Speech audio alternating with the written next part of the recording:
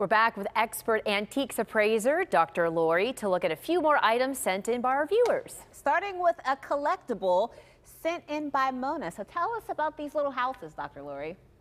These little houses are a souvenir from Holland.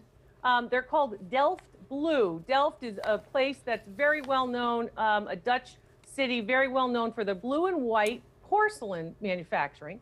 And that's what these are. And the houses actually look a lot like parts of course, the Netherlands. This particular case, they're little houses kind of like the ones that you would see if you were in Amsterdam. Last time I was in Amsterdam, these stepped houses were sort of everywhere, that stepped roof line. Really cute. Yeah, so these were sent in. What do you think? They're about this big. Where did you say they were from again? They're from Delft, which is a city in the Netherlands. In Holland. Oh, okay, because I lived over there for a period of time, so I remember seeing these kinds of figurines quite a bit. So I'm very intrigued by this. So you saw them often?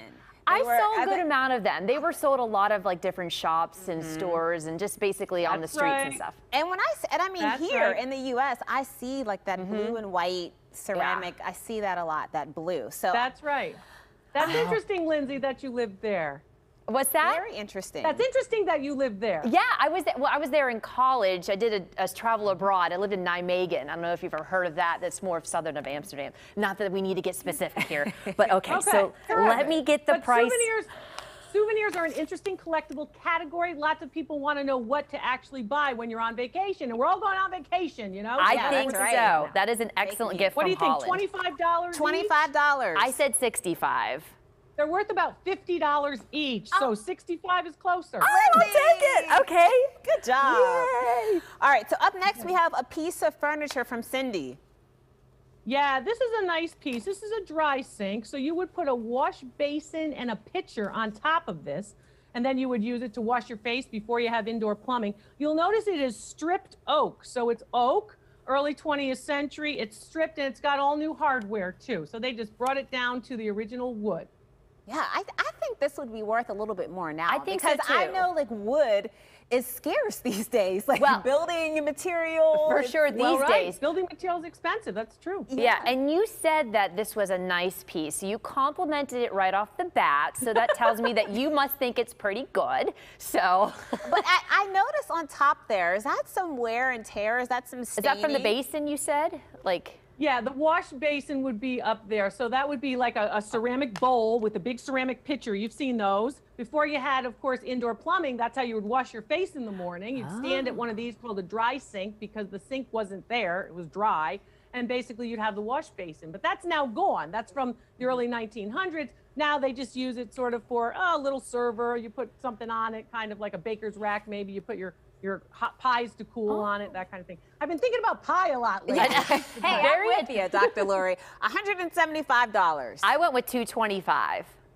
$250 is what it's worth in that condition. Lindsay, she's gonna beat me here. I'm coming back. All right, so finally we have tiebreaker. we have some artwork, and this is from Scott.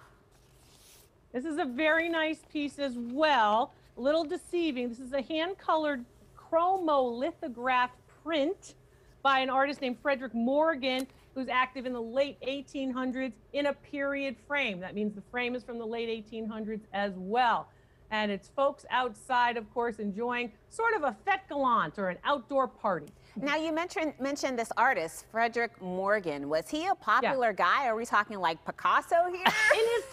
In his time period, popular in the east coast of the United States, sort of up until the Mississippi. Yeah, popular on our side of the world. Yes.